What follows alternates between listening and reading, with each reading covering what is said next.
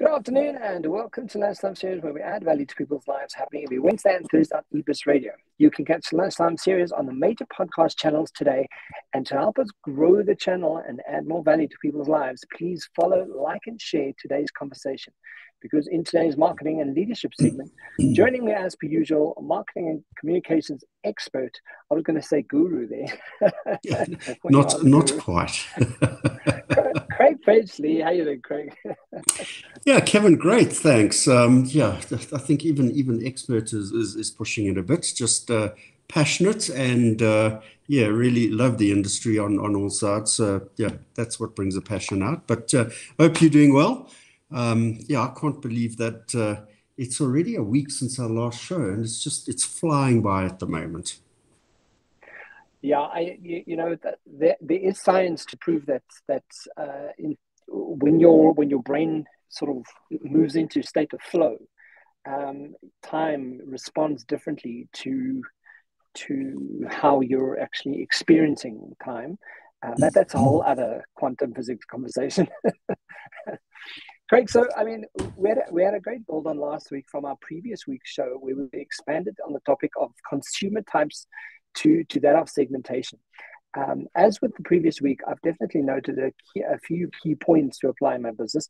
And moving on to today's show, can you give us a quick overview of last week's conversation for the listeners? Absolutely, Kevin. Yeah, we referenced the article last week titled Market Segmentation, what it is, types and examples. And this was found on questionpro.com blog. And from that, we learned the following.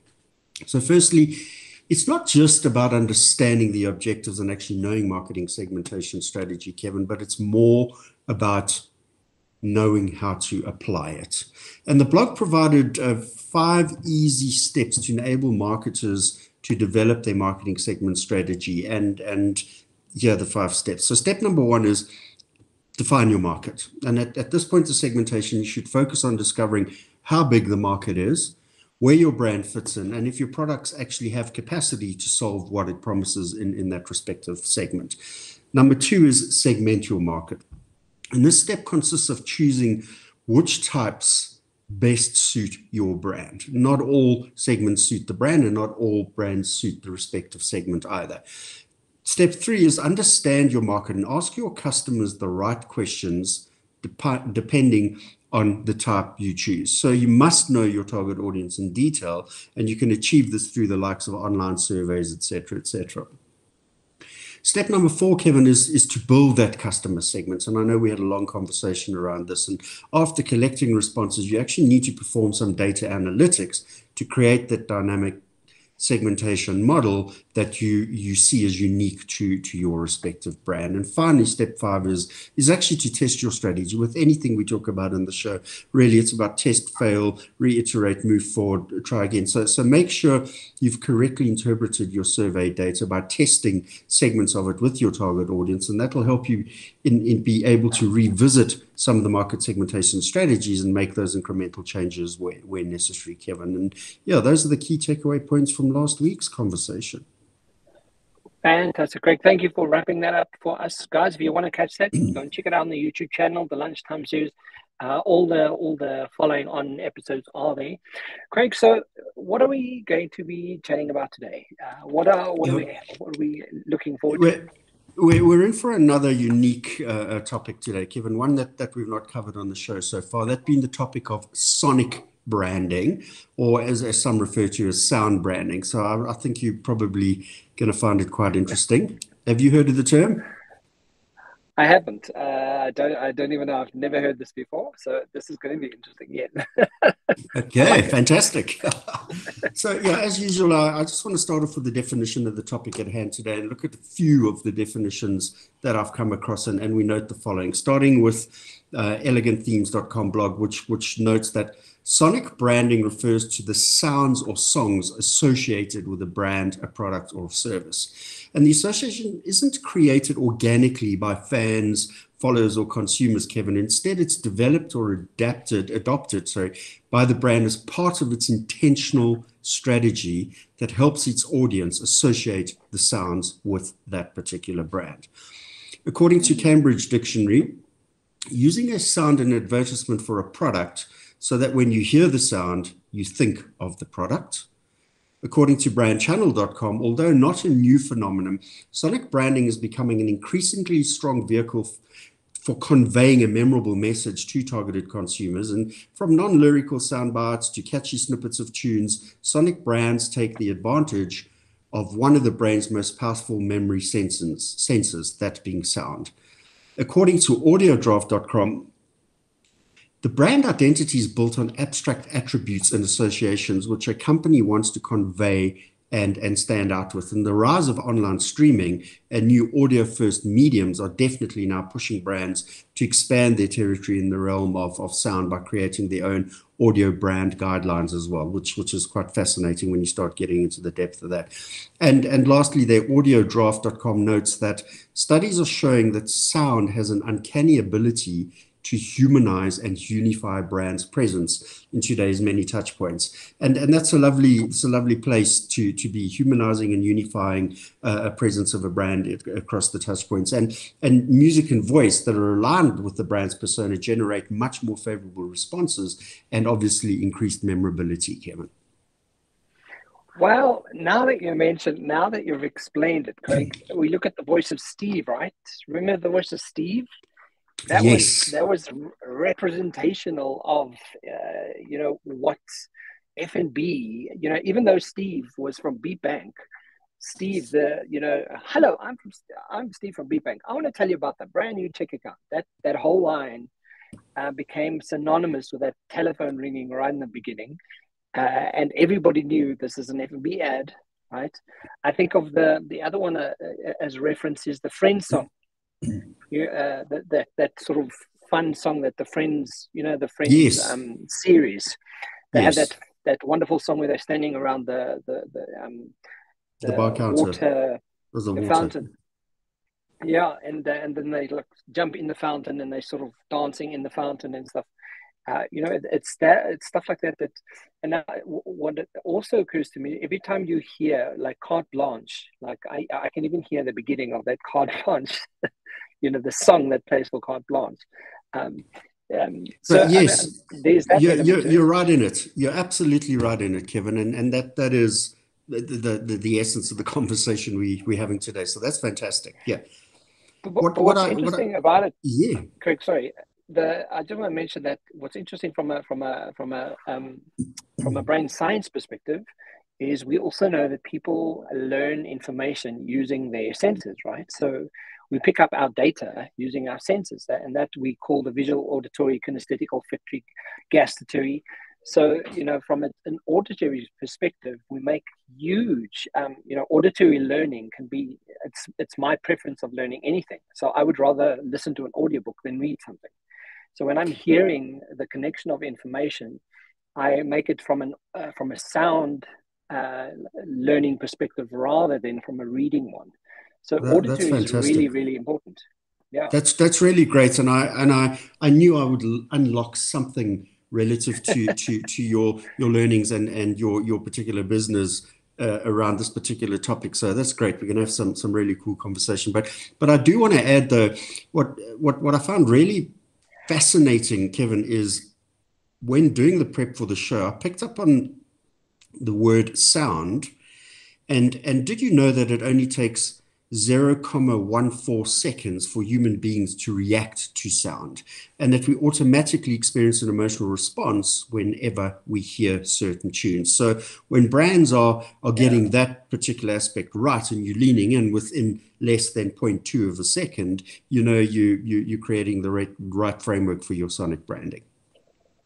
That's also why, if you, and unfortunately I use multi-choice as an example because that's where it happens often. Every time they have an advert, the advert's louder than the actual program, right? Because that's what pays for advertising, and that's what pays for pays the bills, really. So that that advertisement segment, you've got to turn it down usually, especially if you're watching the rugby, for example, because everybody's watching the rugby and you want to get so involved. The advert space being sold, that ad is louder than the actual rugby itself, right? And it's purely based on the association and stuff that people would need to pay attention to quite, even when it's irritating. Advertising is whether it's good or bad, it's still the sound that's connected to it. And as Yeah. humans, we do respond to it within seconds. Yeah. I didn't know it was 0.146. That's really quickly. Yeah, it's phenomenal. Yeah. So, Craig, what kind of brands use sonic branding? Because Yeah. I can think of a few, but Yeah, definitely, what kinds Kevin. of There brands do this? millions of brands around the world use sonic brandings, and many that we use actually on a daily basis apply sonic branding. And believe me, you'll definitely recognize a few of these instantly when I mention them. So I'm going to play three examples of brand here, little snippets, and ask you if you recognize them. So let me go to the first Okay. one, if you don't mind, and I'm going to pick up on that and see if you can recall this. Let's go back. It's a very fast one. That's the second one. I want to just take you back to the first one.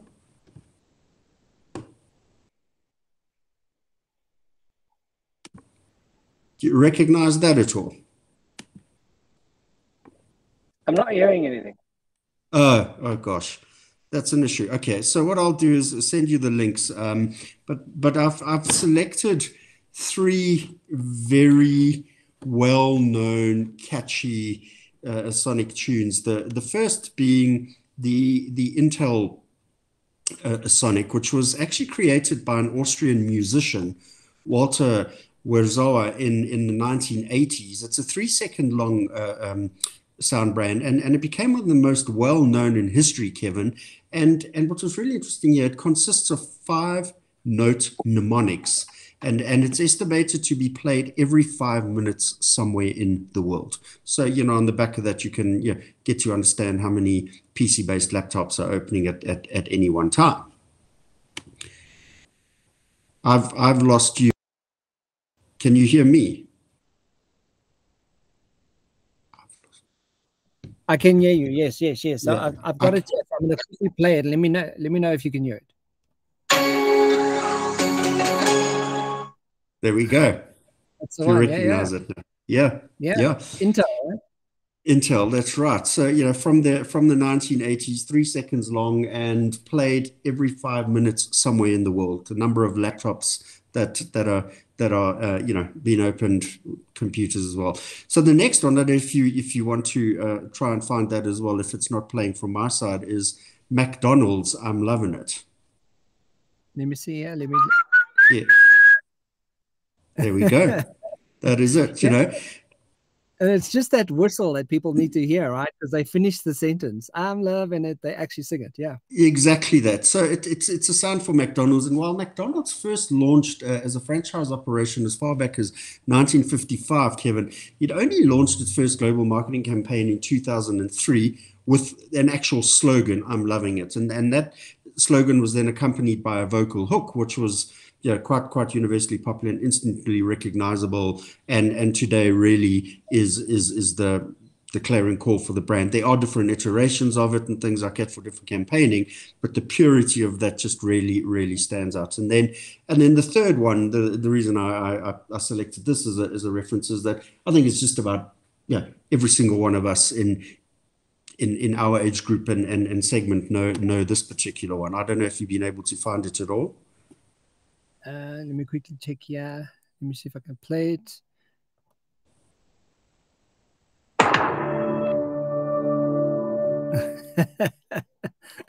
That's so recognizable. It's like, and that's Netflix. Anything, right? It's Netflix. Yeah. Exactly that. So, you this intro plays before you start watching any show on the platform. And here's a couple of points around Netflix as a sound brand, Kevin. So the audio log for the streaming service comprises of 2 16th note timpani strikes on D2 and D3 simultaneously, which are played 3 dotted half notes on D2, D4, and D5, according to the official trademark document. So you can see the extent to which the importance of brand guidelines, trade registration, all of the associated aspects of owning the nomenclatures, the sonic branding, sound branding, really important to understand the depth of tying up all components of your brand as quickly as possible. But the key point here to note is that it's super short. And what they did is they did some tests and they found out that anything longer would actually have irritated the time-pressed viewers. And the positive thing is it just evokes a simple but powerful emotional connection every single time you hear it, because your brain thinks, hey, binge watching. So really positive association. And what's interesting now is, like, as you're speaking, is because I think of training interventions that I often do. How do you bring sonic branding into a brand? So, especially because I do a lot of culture work, and like, what's the culture of the business, and how you could actually utilize a sound or a song or a trigger that really, gets people recognizing, and maybe it's a case of them, every time a company opens their laptops, that they, every time you log in to your company, that your brand plays something and it stands for something, it represents something, right? I think that's such a profound kind of like place to play in, and I think it would be a fantastic sort of add-on to everything I do. Well, there we go. So in addition to those three examples that I've cited, Kevin, another proof point of the effectiveness of brand sounds, at least sound brands or audio logs, come out in a couple of points that I picked up on other sources. So the first one here is that brands that use music that is aligned with the brand identity are 96% more likely to be remembered by the consumer than the brand that uses unfit music or no music at all. And the source there was Leicester University. Something for us to consider here. Podcasts generate up to 4.4 times better brand recall than display ads on other digital media platforms. And the source there was Midroll and Nielsen's. The next point is out of those who gave a definitive answer, 74% of young adults believe that they develop a better understanding of a company's personality through a music source, and PHMG and source there. And finally, audio ads are more than twice as likely to lift purchase intent and information intent than display ads, Kevin. And the source there was Spotify for brands. Wow. Yeah, I mean, I remember the using when Adele brought out the Hello album. Her advert was just the first line, hello. Like, she just sang that first line, and it made people go crazy because of just hearing that first, oh my goodness, this is Adele, we need to buy the album, when's the album coming? And they created that anticipation. So, like, from an audio perspective, it's true. It's, it's not something that you actively think of, but then if when you've got stats supporting it to this degree, you're kind of going, okay, well, how the hell do I incorporate that into everything I do? Yeah, it's brilliant. Yeah. So there is a time and a place for it. The shows that we're recording, definitely, there's a great opportunity for us to find some kind of audio hook apart from our voices in the show. Hopefully, they are audio hooks. Yeah. But Craig, I mean, I recall a number of car radio and television adverts using sound in the campaigns on different to differentiate themselves. I think BMW was one where they used the sound of the door closing to signal solid construction and durability, if I'm not mistaken. Yeah, absolutely. And I think it was BMW. I know the German auto manufacturers really do focus on that particular aspect of, Mercedes-Benz, even Lexus at one stage, going onto the Japanese side, obviously, have recorded some kind of affirmation of the solidity of their construction, and then once within the car, the purity of the sound, enhancing from the audio systems, but also the quietness of the drive. But yes, so you are correct. And definitely the thud of the door is something that I still reference to this day in anyone's car that I get into. That thud value stays with me and goes like, you can't beat the Beamer from that particular association.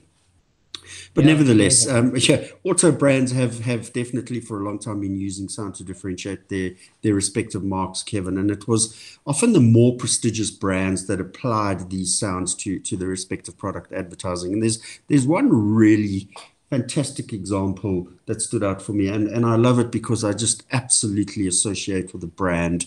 And Bentley Motor Cars had their sound engineer and founder of Radium Agency, Andrew Dye. He went to an antique store to record an old clock sound to complement the elegance of the car's understatement. So when you're in the car, you're getting that coming through, and just the longevity of the classicness of the brand, and bringing those other elegant layers from an antique store in to enhance the experiences is absolutely fantastic.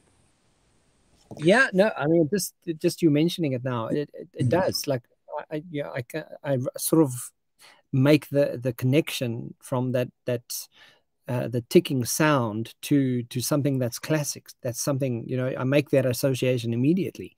So that's such a smart move on their part. Absolutely, really is. But yeah, just to expand on your question a bit more, Kevin, I want to reference the article, Does the Automotive Industry Sound the Same? And this was published on LinkedIn on April 29 last year, and it was published by Bjorn Thorleifsen. He's the head of strategy and research at AMP Sound Branding, and fascinating company. I really enjoyed doing a bit of investigation into their business. So the article addresses a report titled Best Audio Brands Ranking, which is based on the top 100 brands as chosen by Interbrand. We've spoken before on the Interbrand's top 100 ranking. And it looks at the most influential best global brand rankings, and as one would expect, there'd obviously be a number of automotive brands that are included in the rankings, Kevin. But what was fascinating is 14 brands, to be exact, were included in the top 100 ranking, which is quite impressive. And what stood out for me in that particular context is every single one of those brands is actually using music in their marketing strategies currently. So Bjorn Thorleifsen notes that when we listen to a TV or radio ad, we often know what the brand is that's been sold just by listening to the music. And you alluded to that in a couple of the comments earlier there. And the automotive industry is a prime example of that. And it often uses music that has distinctive qualities, and it differentiates the music from other industries. And this was a really important piece. So whilst many brands across many categories and in the depth of the mark repertoires, they're actually using sound and music in a very different way to link up with the brands in question. So, I mean, how did they conduct the study? Kevin, they were able to analyze music used on social media, interestingly, by automotive manufacturers. And this music was then analyzed based on a variety of parameters, specifically looking at three, that being genre, mood, and timbre. And genres were divided into the usual genres of ambient, classic, blues, country, electronics, dance, indie, alternative, jazz, metal, punk, rap, hip hop, reggae, rock, singer-songwriter. Also further opportunity to then get it into a subset segment. But when you understand the layers of the genre segmentation, you can actually see the depth of opportunity for the number of brands that actually exist out there to plug into those respective genres. Because in a single branded house, BMW from 7 Series all the way down to the M1, there'd be very much a different association with the genre of music relative to advertising that particular brand. Then we also looked at moods, or at least they looked at moods, and were they uplifting, energetic, happy, relaxing, calm, melancholic, dark, tense moods that were associated with the brands. And most definitely, the Bentley experience would maybe have been more relaxing, calm, melancholic, and the energetic, uplifting could have been, the brand new Golf GTR or something like that. And then looking at the types of sounds used, whether they were choirs, acoustic, or electronic. And to quote from the article, Kevin, the study compared all sounds from 8 of the most active automotive brands, and it allowed them to uncover the dependencies, diversity, distribution, and deviation of not only the brands in relation to one another, but more interestingly on how the consistent brands are with their sounds and how that reflected on their own product diversity and communication marketing approach, particularly when you get to understand the depth of the likes of mood and genre coming to the fore there. And we learned sort of the 4 key points that I wanted to take out of the article here, and that is that certain brands use a greater variety of genres and moods than others, and this can be expected as certain brands have a greater variety of product lines, and obviously certain brands have, through the years, been able to associate themselves with particular types of music. The second takeout there was that 2 brands that use the most variety of genres are actually Hyundai and Mercedes-Benz.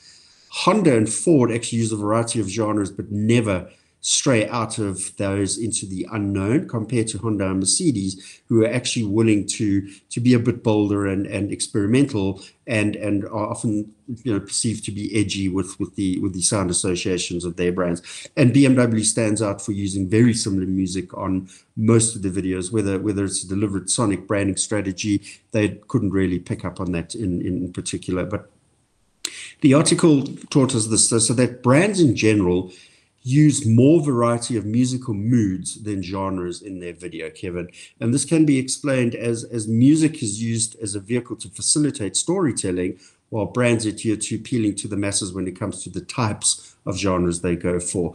And Bjorn Thorleifsson's final comment here is that music should be thought of as a universal language that links brands to fans. Lovely statement, that.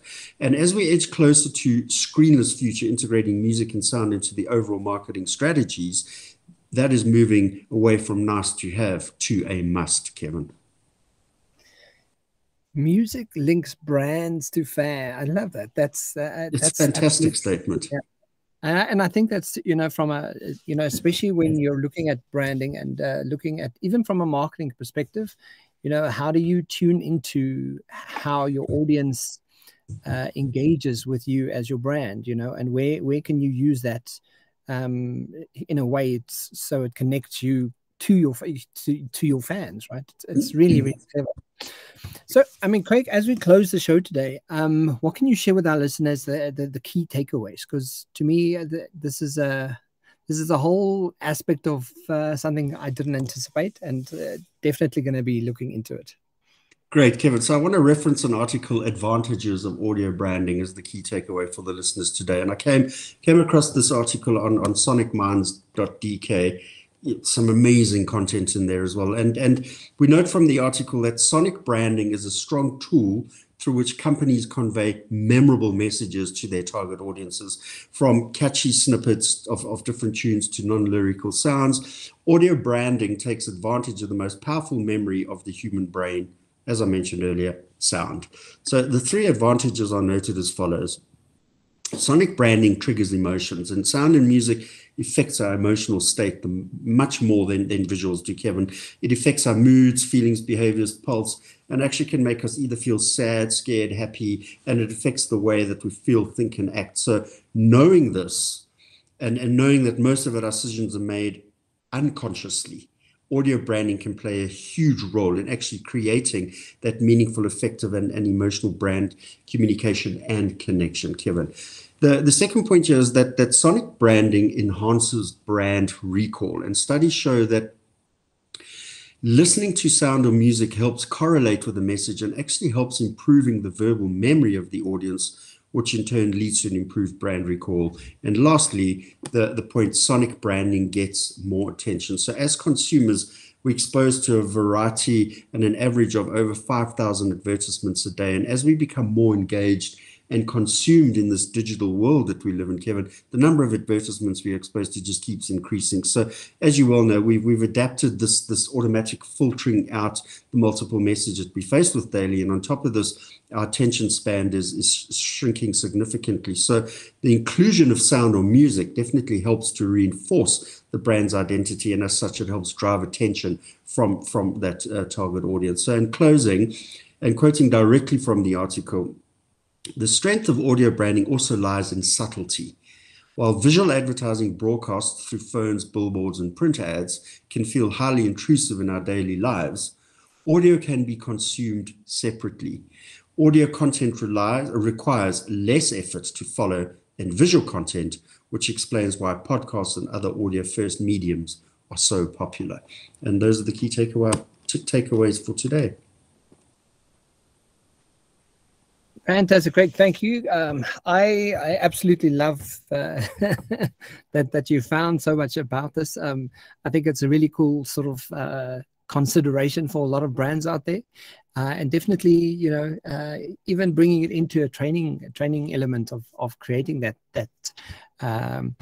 the recognizable kind of sound that goes, you know, that starts off the day perhaps, or something that people connect to, so that they remember that emotional connection. Because I think music in itself is you know, so emotive, and it moves people to do and feel so much.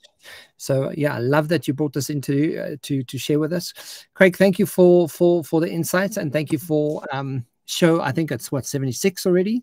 76, right? That it is, yes. Guys, you can catch us on eBiz Radio every Wednesday and Thursday. And like we said, please follow, like, and share today's conversation. And because that way we can just add more value to people's lives. Craig, have a fantastic week. And thanks for chatting. And I'll chat to you soon. See you next week. Thank you, Kevin. Cheers. Bye. Bye.